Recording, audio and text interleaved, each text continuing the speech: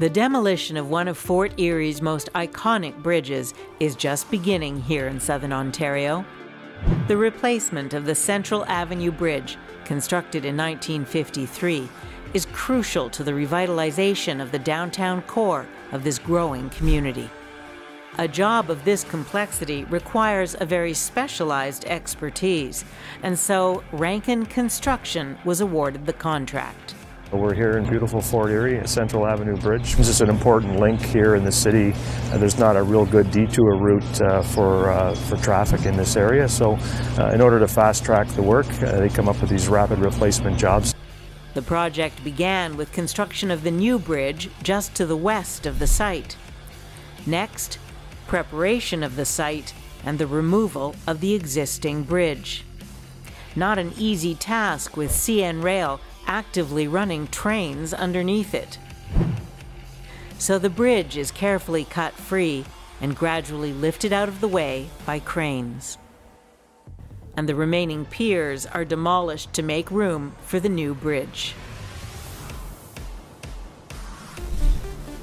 As you can see here, we've got this new bridge built just west of where the old bridge was on the temporary supports. There's 4 of them, and everything's been built level to line up with the new substructure.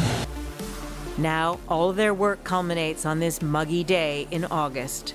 The new 115-meter bridge will be put in place before the sun goes down. We're here today now sliding the structure over.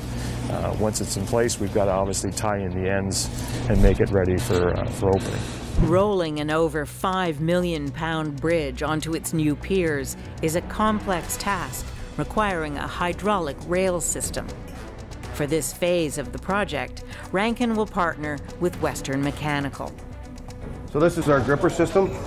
It can work in both directions. In the lock position, down, the cylinders extend, and it just actually grips on the T-rail. There's like a set of teeth in there. It clamps down. Then when it retracts, it just slides along. It's spring-loaded, so it'll just back off, slide along, and then grip again when it starts putting pressure against it. With the gripper system all set up, the crew has a final safety talk. For our guys, this is Nick's push today.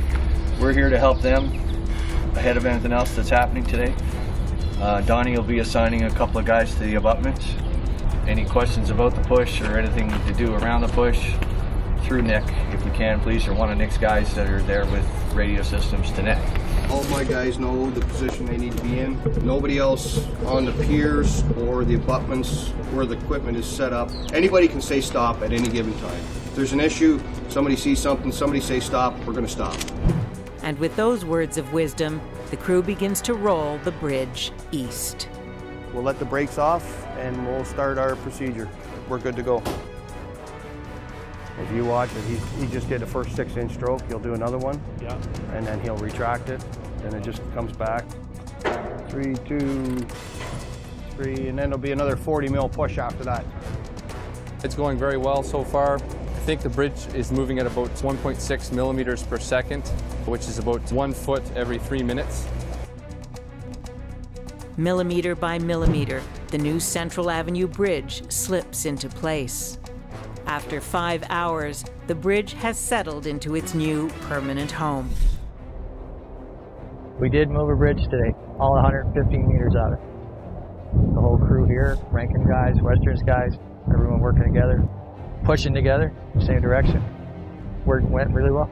It'll be nice to see it wide open, 2 lanes, everybody traveling.